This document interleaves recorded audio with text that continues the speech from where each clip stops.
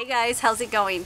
Today I thought I would do something a little different, giving you a front yard tour. It's going to be some of the things that have been growing out here through from summer, finishing up, and then we'll take you to see some of the things that are in the patio section. So starting out, I want to show you guys the yacon. This is the yacon that's growing in this really huge pot that you guys have seen one of my previous episodes of planting these in containers, and you can see that they have not flowered yet, but they are still looking really great.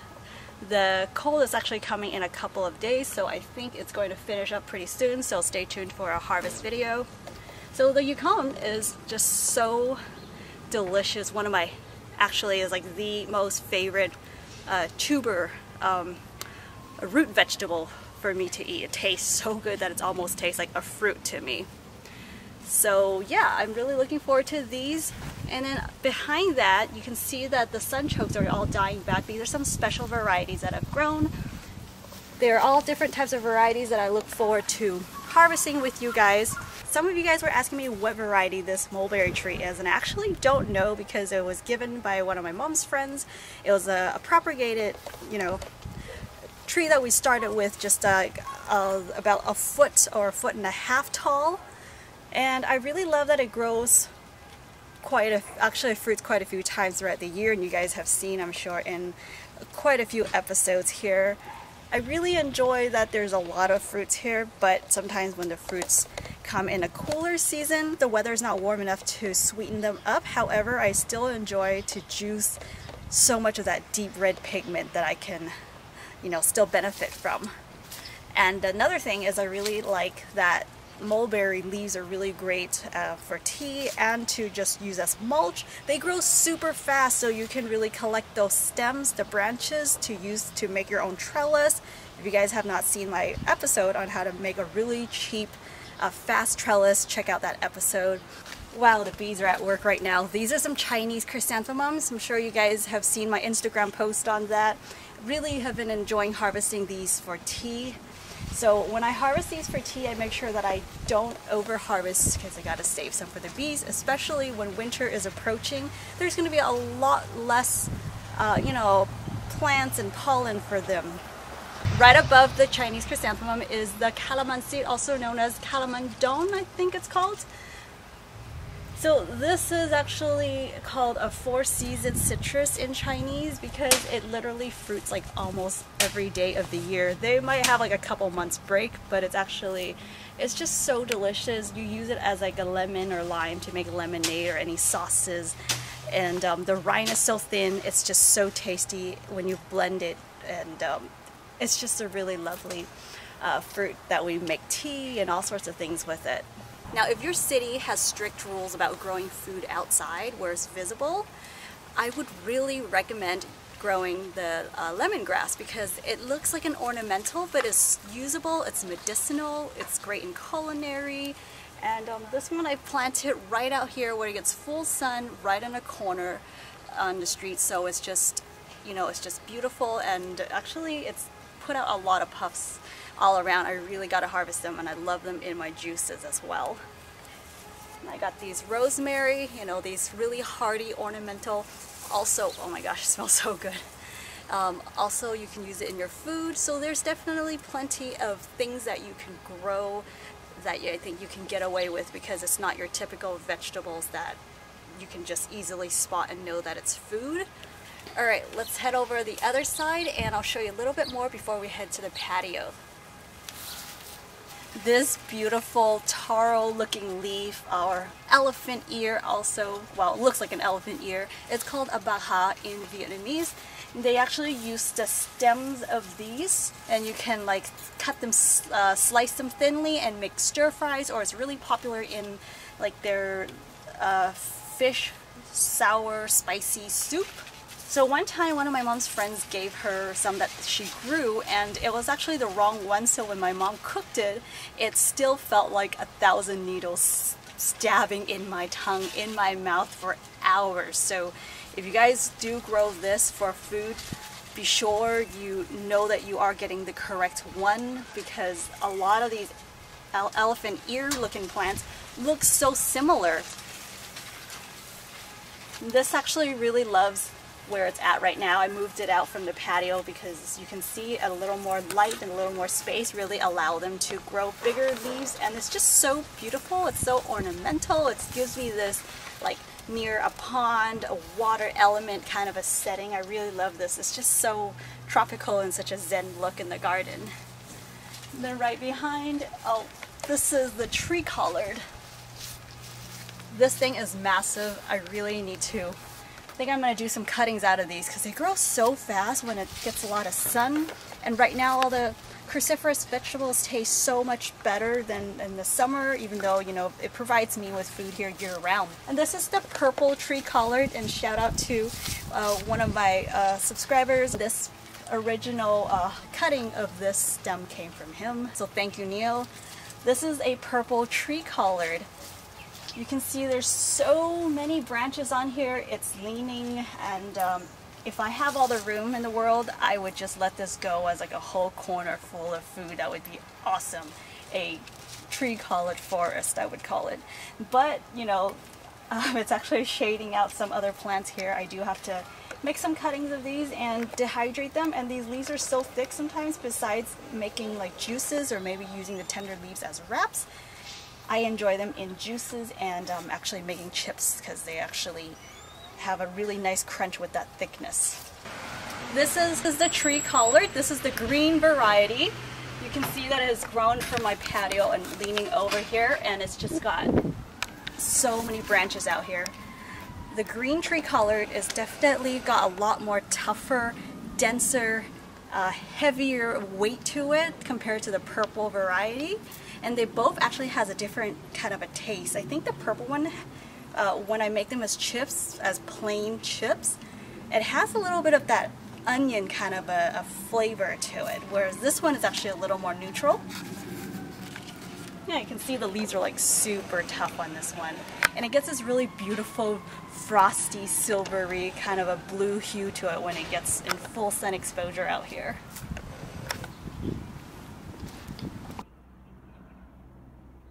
Alright, now we're going to head back to the patio section, which is actually more of my private space. As we enter the patio section, you can see that these luffa gourds are drying out, so stay tuned for a harvest video.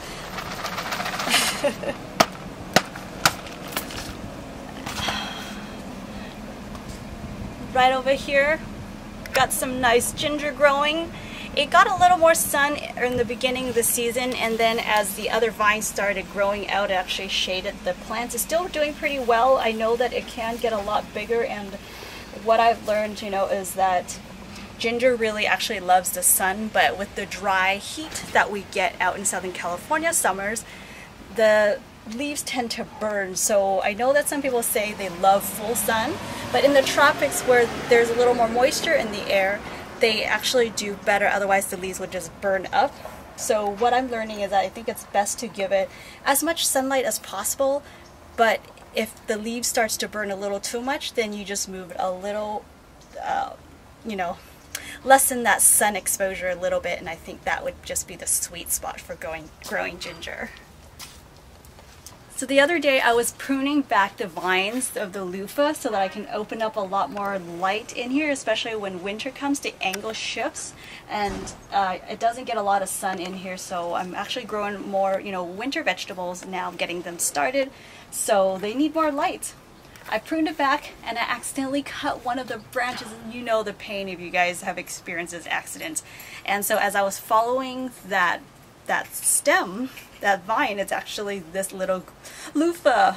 So at this point the luffa is very much edible, but because of this, you know, this variety that I'm growing is actually different than the kind that a lot of people grow, that you guys actually were curious why I was still able to eat them when they're so big. Usually when they get a little big, these luffas, or luffas in general, would get really fibrous because they're actually mainly grown for using as a sponge, but this one is for edible variety. So this thing can grow a lot larger, up to even this size, and it would still be edible. So I was a bit bummed out that it's so small and I got it cut. But it's still going to be really tasty in a dish, and yeah. Right over in this side, this has been one of the most beautiful vegetables I've ever grown. This is that cachote that I've shown you guys. It's grown so much more throughout the warm season, and you can see that now it's actually flowering. Now, if I was in the tropics, or maybe if the weather was more warm or more appropriate for this tropical vegetable, it would have fruited, because this is actually considered like a gooseberry. So I've never seen the fruits on them out here in Southern California. But the flowers are growing these little, like, flat looking tan yellowish kind of flowers, and then when it hits more sun, or as the flowers mature throughout, you know, after it blooms for like a few days, they'll start to pick up a little more of that red, pink, like maroon kind of a pigment in the center. It's just so adorable. So I just wanted to make sure I show you guys this, because I will actually be keeping this tree under some grow lights for the winter time, because it is one of the more sensitive vegetables to the cold that I grow. Then right over here, I used to have this in the front. This is the Suriname cherry. If you guys want to know more about this plant, or this tree, fruit tree, check out one of my older episodes on it. This is one of my favorite cherries. It is so flavorful and delicious. Suriname cherry sure fruited right around the right time during autumn, when it had all the little like yellow and orange color. Looks like little pumpkins hanging on the tree. And then you can see behind that sweet, what is it called? That is the purple yam. That's the tropical yam. Super high in starch, really, really sticky. Can't wait to harvest these. You can see that I actually have placed 2 tomato cages, basically inverted them so I can double the height of that large tomato cage. You guys can see down here, these carrots have taken off. You guys have seen one of my recent episodes.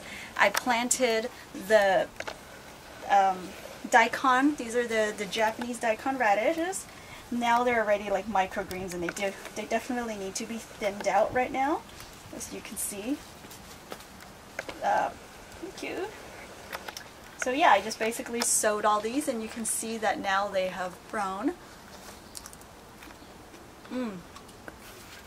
So about a month or 2 ago, I started some new green beans here that were given from my friend's dad's seeds from these really amazing, tender, prolific green beans. And so here they are. They've actually grown quite a bit out here. They're actually doing even better than the other set that I planted, because this side gets a lot more sun. And I actually extended the trellis here so that it can keep climbing. We'll see how long they got left, because we're supposed to get like 39 degrees Fahrenheit low here in the next couple of days. So actually, why don't I do some harvest of these green beans? So let's see here. So these green beans are looking so lovely. Cute.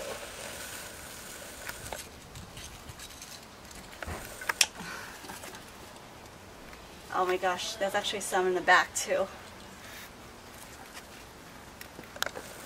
Oh, and then right down here, this is the dragon tongue bean.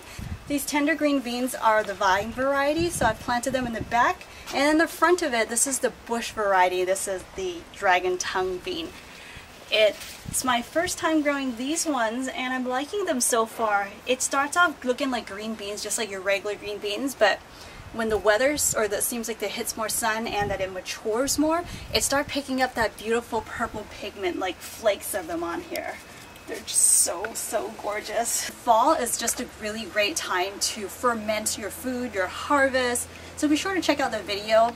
I'll link it down below for you guys. It's super easy to ferment. It's just so important to nourish your, your gut bacteria. And green beans is something I have never tried fermenting, but I can imagine that it would be really tasty, so I think I'm going to try that. Ashitabas are doing amazing here now that the weather is cooler. And I planted a couple more in-betweens that you guys have seen in my previous episode. And then I got some lettuce down here growing in the front. Sometimes I just love, being able to enjoy like a normal plate of salad with some lettuce or romaines instead of all sorts of like strong tasting medicinal herbs, So I love how lettuce has a nice crispy, delicate texture, but also it's more neutral or more mild, but yet at the same time it's just got all these flavors when you grow them with lots of different kinds of minerals. A little update for you guys from this tower garden. This actually we've actually got like about 90 or even 92 degrees out here just a few days ago, and so this lettuce plant here and the highest section has gotten the most sun, so it's actually starting to bolt here. But testing out this tower and seeing what kind of plants does well here, and it seems like the lettuces really enjoy being in this tower. So are the mustard greens and this red vein sorrel. Not so much on the pansies. So I might try another pansy just because the ones I placed in there were in the shade a little too long, so they were kind of getting linky. But other than that, I'm seeing that leafy greens basically are the ones that are doing the most well in this tower. Egyptian spinaches here, the red and the green variety, are kind of finishing up, but the red ones really loves the heat a lot more than the green. Therefore, it's actually dying out a lot earlier than this green one. This green one here is actually still putting out some new growth. Some of the pods are actually ready to be harvested. You can tell by kind of just tapping on them, and they'll give that shaking, like dry. You can hear the seeds inside shaking. The red variety does do more well in the heat, therefore they do die out faster than the green. So let me show you guys how the red ones are doing right now. This is that red Egyptian spinach. Like I said, most of them are dying out. You hear that? They're ready to harvest. This is that ground cherry that I've been growing. This is my third try, and I guess the third time is a charm. The other two rotted out. So this one actually has grown the most beautiful for me. I'm super excited. They usually grow in the warm season. So even though I'm starting to see them, like they're flowering and they're producing fruits, I don't know if they're gonna be that sweet just because, due to the lack of intense sun and the heat. There was some critters I got to them at night, and so I built like this tripod basically so I can put this this netting over it until this plant actually got so much bigger now. I actually basically switched it out and built a cage for it. Super easy and fast to do. I will overwinter them with some grow lights indoors. So yes, you can actually, they grow as a perennial in places that don't get too cold. So for you guys who have colder climates, which actually for us, because it's my first time growing it, I don't know how well they'll do in the winter out here, but I do want to keep them pretty, so I'm gonna test out growing different plants indoors under grow lights and see how they do. But basically at places that freezes over, people would cut this back and bring it inside so that you don't have to grow them from seed every year. I think for a small garden, sometimes you have to think about the things you want to plant and maybe sacrifice certain varieties or certain types of plants. And for me, I'm growing a lot more beets instead of Swiss chard because I find that the greens of the beets taste, they're not only edible, but I think the taste is very similar to chard. So instead of growing both, I would just pick to grow the ones that I can eat the leaves and the root vegetable. I do need to thin these out, but they're just looking so lovely. It's hard for me to, thin them. One more thing I want to point out to you guys. You were asking about the moringa, and I want to point it out to you before it dies back in the winter. It is more sensitive to the cold weather, even for zone 10 here. So I basically just kind of cut it back a little bit every year, and so let them branch out a little more to get a fuller, more bush-like, fuller tree. Those of you who live in a little colder climates with not a really long frost time, you can cut it down and just mulch it really heavily, and most of the time they do come back in in the spring. But it is a really medicinal, full of vitamins. If you guys eat this, this is basically like your multivitamin pill. I know that it is very nutritious, but I really enjoy them cooked more just because personally I kind of get that nauseous feeling eating it raw because of that spicy taste, which I actually get at when I eat like radish, when it's like a raw radish. I don't know what that is with me, but it just doesn't agree with me eating the sort of a spicy kind of that sort of a flavor. Ooh, would you look at this? This is the first sugar snap I'm getting this year. These are the Roselle hibiscus. You guys stay tuned for a harvest episode where I would talk about more about growing this and how to harvest it and prepare it to use.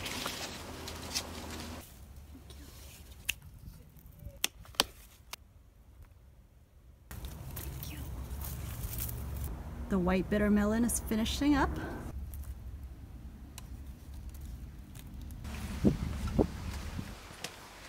Thank you guys for joining me on this garden tour. I hope you guys enjoyed it. If you did, be sure to like, share, and subscribe to this channel, and to follow me on Facebook or Instagram where I do some instant updates of my life that you don't get to see on this channel. If you would like to support my work, I really would appreciate it. I'll leave the links down below of ways that you can do that. Also, even by visiting my website at wendiland.com. I'll leave all the information that I just mentioned in this video just in the box below. Thank you so much, you guys. Stay safe, stay healthy, and I will see you back here in the next video. Bye.